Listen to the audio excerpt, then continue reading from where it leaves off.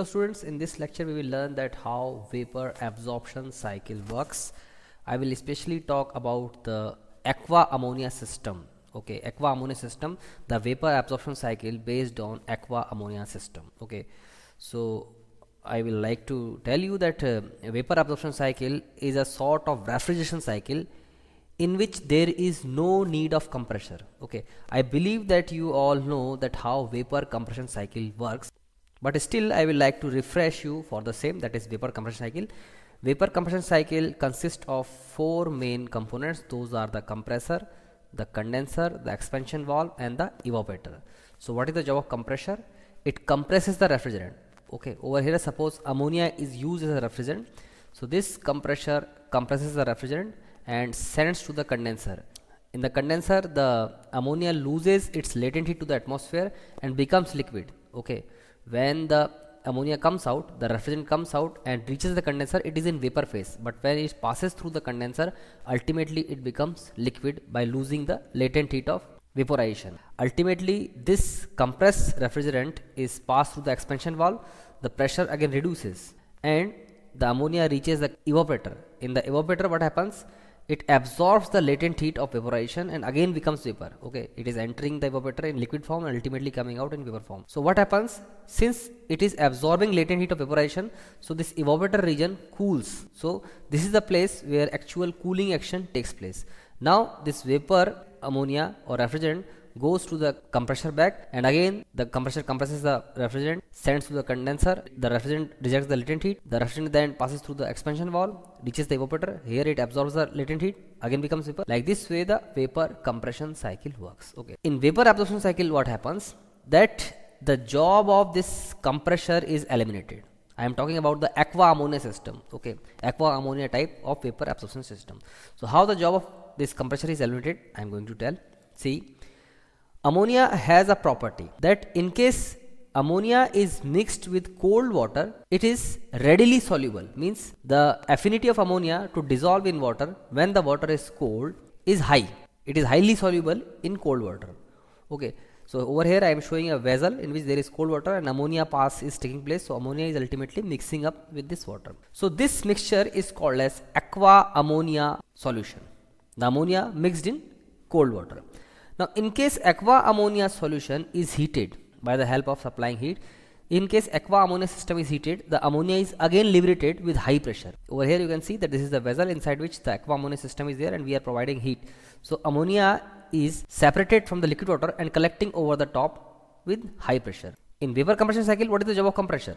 It takes the refrigerant inside with low pressure at suction pressure and ultimately delivers with high pressure. Okay.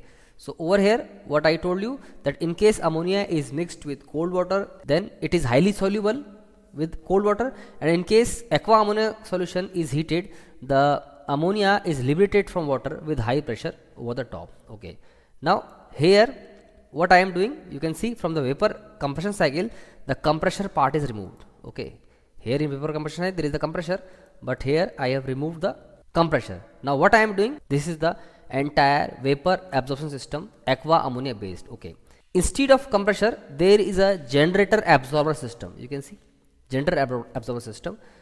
In the absorber what is happening? See, ammonia is coming from the evaporator, ultimately coming out from this evaporator. So this ammonia is mixed in the absorber. Here in the absorber what is there? Cold water is there. So ammonia is highly soluble in cold water. You can see it is mixing in absorber. By the help of a pump, aqua ammonia system. Okay, over here since ammonia is dissolved in water, it is called a strong solution. Okay, now this aqua ammonia solution by the help of pump is sent to a generator. Okay, in the generator what happens? Heat is supplied. So in cold water ammonia is soluble, but when heat is supplied in the generator, the ammonia is liberated from the cold water and collects over the top of this liquid water with high pressure. Okay, now what is the job of compressor? The job of compressor is to compress the ammonia. In case we are using ammonia as a refrigerant, taking the ammonia with low pressure and delivering it with high pressure.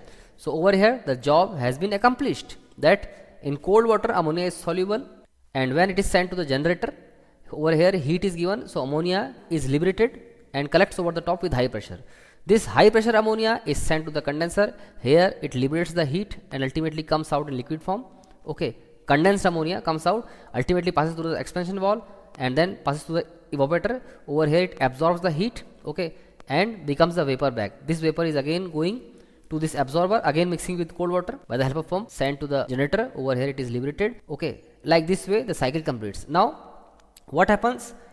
By the help of the pump, this aqua ammonia solution is sent to this generator.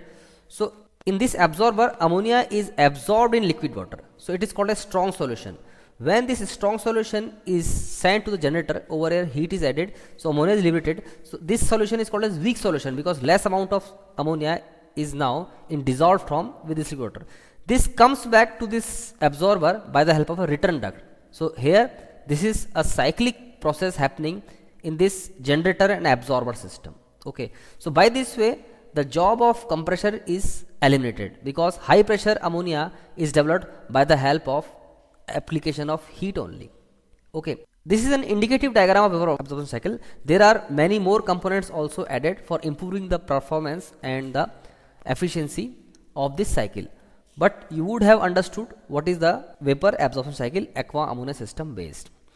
Now one more thing, that to keep this absorber water cool, a coolant pass is given. It is acting as an heat exchanger, means a coolant is supplied to this absorber by the help of this duct, a sort of heat exchanger arrangement. So it takes away the amount of heat so that this water remains in cool temperature, okay. Now this type of refrigeration system is used where? Generally this type of refrigeration system is used in industries where waste heat is available, because the job of compressor is totally eliminated. By the help of action of heat itself, we are developing a refrigeration effect in the evaporator, okay. So in case in any industry there is a spare amount of heat available, means this the heat which we have to lose in the environment, so by the help of that heat itself we can develop the refrigeration effect. As well as in case we want to develop a solar refrigeration system, then also this type of refrigeration system is helpful, because in that case what happens, this absorber is kept in some cold area and this generator is kept in sunny area, means where sunlight is available, either direct sunlight is available or by the help of concentrating arrangement more amount of sunlight is focused to this generator, so that the action can take place, that is the liberation of ammonia from this liquid water, and this absorber is kept cool by the help of coolant pass like this. You might be thinking that however we have removed the compressor, but here pump is there, okay, and pumps require electrical energy, same like that of compressor. The pump also requires electrical energy for its operation, but the amount of electrical energy required by the pump is very less compared to that of compressor, okay. So with very less amount of electrical power input, we can develop higher amount of refrigeration effect, okay. In case we are using the compressor, that is in Vapour compression cycle, we use the compressor, the amount of power required by this compressor is quite high compared to that of we are using only a pump with this generator absorber system and for working of this Vapour absorption cycle. So hope you would have understood the working of Vapour absorption cycle, the aqua ammonia based Vapour absorption cycle. Thank you.